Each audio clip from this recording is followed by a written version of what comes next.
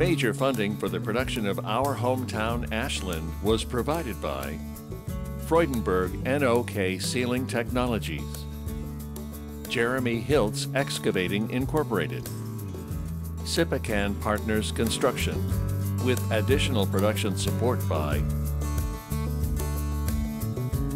and by viewers like you. Thank you. Do you know why a lot of New Hampshire towns sprang up just where they did? Gravity. And this town is one of them. It sits happily between Little Squam Lake and the Pemigewasset River, which are separated by a couple of miles and 112 feet of elevation. The town grew and thrived here, as did its many mills along the Squam River, powered by the moving water and, yep, gravity. Hello everybody, I'm Rebecca Rule. Welcome to Our Hometown. Today we're in Ashland, where the mills, once the beating economic heart of the village, fell on hard times, as did many others across the region, forcing this former mill town to reinvent itself.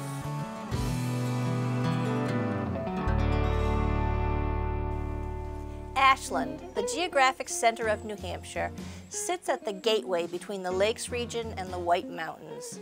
Years ago, trains carried goods and passengers from Boston to Ashland to Montreal and back. Now, Interstate 93 connects the town to the rest of the world. There's a lot of history here. The Whipple House Museum was home to 5 generations of the Whipple family, including Dr. George Hoyt Whipple, who won the Nobel Prize in 1934 for developing a cure for pernicious anemia. In the 1800s, Moses Cheney founded a papermaking and printing business here. He was a conductor on the Underground Railroad, a famed abolitionist who on several occasions hosted Frederick Douglass. Alex Ray started the Common Man family of restaurants right here on Main Street. A quieter Ashland is seeking and finding its way to a prosperous future. It's no surprise that Ashland has become a haven for artists, writers, musicians, and craftspeople of all kinds. New and old, modern and historic, this former mill town, reveling in the natural beauty that surrounds it, Ashland seeks and finds balance. The mills in Ashland were going strong through most of the last century. In tough times, though, tough folks prove you can't keep a good mill town down, not for long. My grandfather bought the Briggs Woolen Mill in 1916, but before that, it had been the Ashland Knitting Mill, and before that, there was 7 different water wheels on the site at different times in its history. When my grandfather's uncle bought the mill in 1916, there was 3 other mills that were in the textile business, and eventually they ended up buying each and every one of them. Over the years, it just kept getting bigger and bigger and bigger, and eventually in the 1990s, we had well over 300 employees working 3 shifts, and it was a very busy place, very busy place. In the 90s, we could see that there was going to be an end to our business, and before we ran out the business, we had started making goods for other things, garments instead of fabric, and we made some snowmobile suits, and we made some long underwear, and we were just a little side business off the side. And around 2001, we kind of incorporated, called it Minus 33. While we were building that business, we were closing down the big plant. But Minus 33 just kept ticking along, and it kept growing and growing and growing. So now we sell like 300,000 pieces of base layer or socks or some outerwear, based primarily on merino wool, super fine, super comfortable. This is a Minus 33. The mill, we went from over 300 employees down to 3, and now we're up to 16. In fact, we'd sold all of the buildings except for one of them back around in the 2000s, and I just barely bought one of the old buildings back.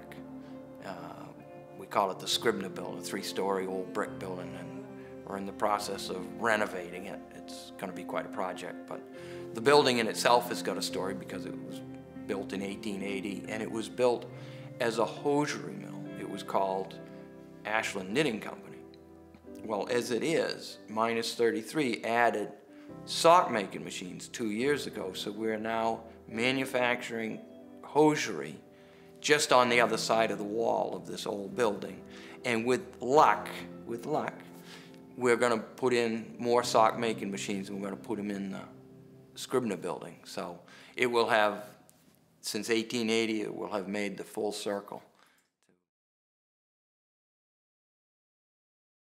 I walked in and I thought, oh my gosh, this place is amazing, so beautiful. And the river rolling by, you know, just sounds fantastic. It's so soothing and healing. And the space really just spoke to me. And I had been looking for a space to start a yoga studio. So I contacted the owner and we had a meeting, and that was the end of it. We totally connected right away. They're more than just landlords. You know, they really embrace the community, and they have a beautiful vision for the larger mill space, which is arts, movements, and events.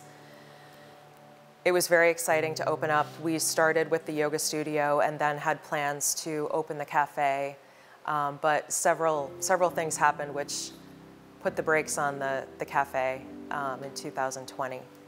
So my husband was diagnosed late in 2019, just before Christmas, with non-small cell lung cancer.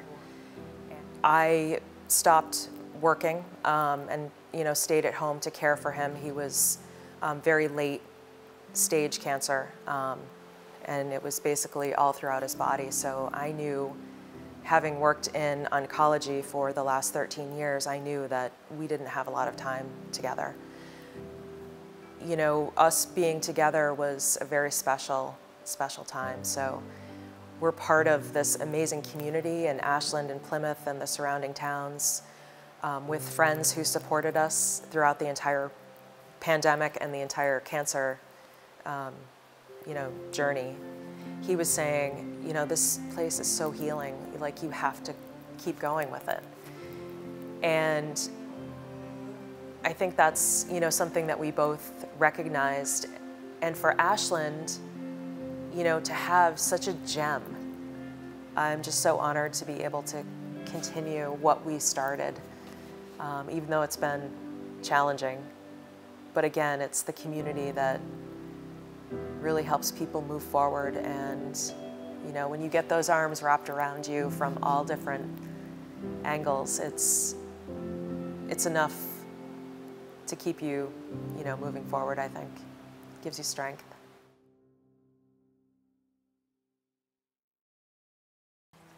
A bet on the presidential election of 1892 made the Ashland history book. A man named Shepard believed that Benjamin Harrison would win, but his friend, Mr. Gordon, had his money on Grover Cleveland. Well, the bet was that the loser would wheel the winner from Ashland to Plymouth in a wheelbarrow, and sure enough, Grover Cleveland prevailed. So Shepard was to wheel Gordon all that distance. Gordon tried to let him off the hook, but Shepard said, "Nope, I can do this thing." And he was a strong man, well respected in town. He had served in the Civil War, in fact, at the Battle of Gettysburg. Tough guy. So he picked that wheelbarrow up full of Mr. Gordon, and off he set, 7 a.m., heading to Plymouth. Naturally, they were accompanied by an entourage, horses and carriages, people on foot. Everybody wanted to see the bet as it worked out. At the Plymouth line, they were greeted by a cornet band and escorted to the Pemigewasset Hotel, where they enjoyed a cordial reception and a substantial collation. That means a good meal. David Colburn started the vintage fret shop in the early 70s. He's done a lot of picking all over the world, and he's done a lot of picking. What's your primary instrument to play out? Mostly the guitar for me, and I do enjoy performing with the ukulele and the Appalachian dulcimer too, but I use the ukulele a lot as a songwriting instrument because it's unintimidating, and you can get people to write songs despite themselves if you take a kind of a casual and easygoing approach, and you show them how to do, you know, this and that here, and they can do it, and they can hum along, and before they know it, they're writing themselves a song. I thought you might like to hear a song I wrote about the dump, and yes, and I can sing it without an instrument. I can sing it what they used to call acapulco, or oh, I'd love to hear an Acapulco a song about the dump, because the dump is, I mean, the dump is the source of all. You betcha. Yeah, yeah. You betcha. Let's hear it. Pick a, pick a, pick a, pick a, pick a, picking at the dump. Pick a, pick a, pick a, pick a, pick a, picking at the dump. Pick a, pick a, pick a, pick a, pick a, picking at the dump. Pick a, pick a, pick a, pick a, pick a, pick a, pick a, pick a, picking at the dump. Now that's the chorus, so that's easy now. Sometimes my wife will send me to the landfill with some trash. I'll harvest bits of copper pipe and turn them into cash. Watch out for poison ivy, you could wind up with a rash. Just zip right past the metals pile with an elegant panache. Pick a, pick a, pick a, pick a, pick a, picking at the dump. Pick a, pick a, pick a, pick a, pick a, picking at the dump. Pick a, pick a, pick a, pick a, pick a, picking at the dump. Pick a, pick a, pick a, pick a, pick a, pick a, pick a, pick a, picking at the dump. I'll trade you a carburetor for a baseball bat if you'll give me an old TV and a Boston Red Sox hat. I saw you coming back from the river with a bleeped off ring-tailed cat. If you want to try some serious picking, I could help you out with that. Pick a, pick a, pick a, pick a, pick a, picking at the dump. Pick a, pick a, pick a, pick a, pick a, picking at the dump. Pick a, pick a, pick a, pick a, pick a, picking at the dump. Pick a, pick a, pick a, pick a, pick a, pick a, pick a, pick a, picking at the dump. One more time. Pick a, pick a, pick a, pick a, pick a, pick a, pick a, picking at the dump. Boom, boom. Right on. That is classic. I spoke with Carolyn Goss and Liz Cody just a few feet from the shining water of Little Squam Lake. Liz talked about raising her son here and how this special place shaped the man he would become. He was 5 when we first started coming up, and he could invent his day. We didn't have television, and he started exploring everything and learning the names of all the plants. And what this lake did was give him freedom that he never could have had otherwise. The rule on the beach among the mothers was 10 years old, you could drive the motorboat. We had a whaler. There were no rules then, no rules at all, on Little Squam. And then when you turned 12, you could go through the channel and into Big Squam. Another thing that was interesting, friends of my son would come up, and no television? No computer games? What do you do all day? It took them invariably 2 days to sort of get the hang of it. And then they'd say, can we come back? Can we come back? So my memory of the lake is David leaving early in the morning, going to pick up his friends, taking their fishing gear and finding the best spots and going down the river and up into Owl Creek. And they knew where the osprey nested. They knew where the loons nested. They knew where the turtles hung out. And they owned this lake. So that by the time they were 12, in fear and trepidation, I could say, all right, you can go down the channel, you can go to the big lake. And then they owned that lake as well. Rattlesnake Cove, where they would jump off the rock and swim. And they lived on the lake. They would go to the library by boat. They would run errands for me at the little grocery store by boat. It was a separate world, and one where they were in charge, and they were magnificent and responsible, and which is not to say I didn't worry every single second they were out there, but I knew that they'd make it. And so for me, the story, my story, is my son on the lake and my reason for being here. He is totally independent, and he sees that the world is interconnected. And I think that comes from feeling nature every minute of the day. The rhythms are different. The timing is different. We never had a clock. We never had an alarm clock. But he was able to organize his day around the rhythm of the seasons. And I did as well. It's what makes this place feed your soul for the rest of your life, because the memories remain.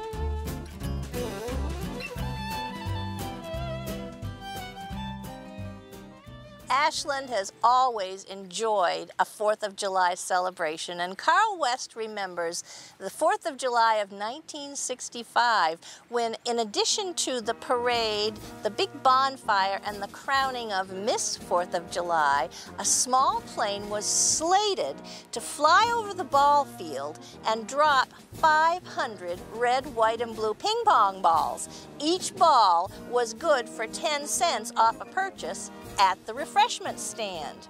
Naturally, a crowd gathered in the field and awaited the plane, and here it came, flying low, and it gets overhead, ready, set, it drops 500 red, white, and blue ping pong balls, except just at that moment, a gust of wind blew through, and it blew all of those ping pong balls off into the nearby swamp. The children were undeterred. They ran into the swamp after those ping pong balls. And you know, after a while, the parents were a little concerned because the children weren't in a hurry to come back. But you know what? Eventually, every child emerged from the swamp with ping pong balls in hand, and all but 40 of those 500 red, white, and blue ping pong balls were redeemed at the refreshment stand. I know this is a true story because Diane West Jackson, now a university professor, also Carl's daughter, was one of the children who ran into the swamp to receive the 4th of July treasure. Ashland's first family of covered bridges, the Grayton family, has constructed and repaired covered bridges all over the country, so it made perfect sense for them to build one close to home.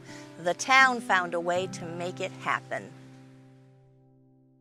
I like this kind of work. There's a lot of challenges. We've done a lot of other structure work, you know, restoration, moving stuff. And my dad was a building mover, rigger, and he got interested in a covered bridge up here at Quimby.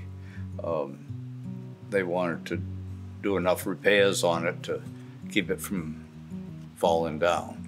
And it was just 4th of July weekend, maybe a day or two before, the bridge happened to fall into the Baker River. So instead of restoring it or repairing it, I was, you know, about 14 probably, he got the job of getting it out of the river. So naturally there are a lot of 6x6, 6x8 timber, so that became some more shoring for us. And he got interested in the joinery on it because it was so tight that some places, a lot of places, the sunlight hadn't even got to it, you know. So that got him interested in covered bridge restoration instead of all structure moving. So then that got the whole ball rolling. I think Pauline Colley and Marion Merrill, I think they were the ones that got the thing rolling. And the bridge that was there when I was a kid, it was a concrete bridge, and that got condemned and they put a Bailey bridge across. That was, I think, after the highway was improved here, so it was just a Ashland street then. So we'd had a number of bridges around that we'd built, you know, so I think these ladies decided Ashland, since it was home bridge builders, it ought to have a bridge. Everybody was pretty much in favor of it since it fits in well with the lake and the river and all, you know. I actually, I guess, did the design because it's such a steep grade there that I wanted to keep room enough so that the boats had the same clearance underneath that they had with the old concrete bridge. So that was my main goal. When we pulled it across, we pulled it with oxen and a capstan winch. And when we pulled it across, we actually had probably 30 or 40 people on the bridge as it came across, just to wave to the neighbors and whatnot, you know. Ashland may have gotten its start as a mill town, separate from the then farming community of Holderness, but Ashland loves and supports its own farms and farm stands. I didn't think I would ever actually have a farm stand. I think we always just try to do something once we had our boys, when they were younger, for me to stay home during the summer. And actually, Sean moved his sawmill over to White Oak Pond Farm, which is who we work with, produce-wise. And Sean was milling up some trees and some logs and met Peter Brown, who is the farmer. He doesn't use any machinery. He's all broad fork, pitchfork, no herbicides, pesticides, fungicides. He just wants to teach the world to eat, you know, better and pay attention to what you're putting into your body. Peter said he wanted a place to sell his produce at and do a farm stand, and we said we had the perfect spot. And that's how we ended up, and now we just have picked up, it's turned into a local farm stand community. Like, everybody all around us has a hand in it. White Oak Pond Farm is where we mostly have all our produce from. And then we have our dairy is the Huckins Farm, which is down the road from us on Dana Hill. We have the Sandwich Creamery with us for ice cream. We have a lot of local farms for eggs. And then Owl Brook, it was right behind us is Owl Brook Farms. He does all our meats. And Mariana lives right next door to us. She's Let Live Farm, and she does a lot of our flowers too and eggs. We've really grown and added the food truck in also. That's Andre and Casey. The more the merrier, definitely here. The community takes care of the farm stand right now. Everybody looks out for it, and they love knowing that everything is organic here. I don't know, we have a bakery with us. That's not unusual, but Wicked Good Bakery's been with us for 4 years now, and everybody waits for them, yeah, on their delivery days. I have 2 boys that help out also, 15 and 12. They help me put everything out when I come back from a harvest. So they were down here yesterday.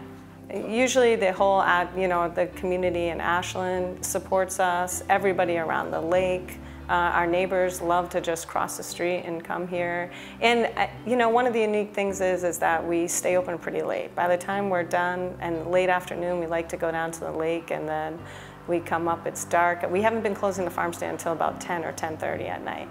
So everybody comes here a little bit later to grab ice cream and come up and grab some baked goodies. Yeah. Thank you for traveling with us to the center of New Hampshire. We are grateful to Ashland for sharing both its proud history and its promising future. The mills, rising again but transformed. The bridge builders, continuing a tradition of excellence, creating enduring monuments to craftsmanship. Thanks especially to those who stepped up and sat down with us.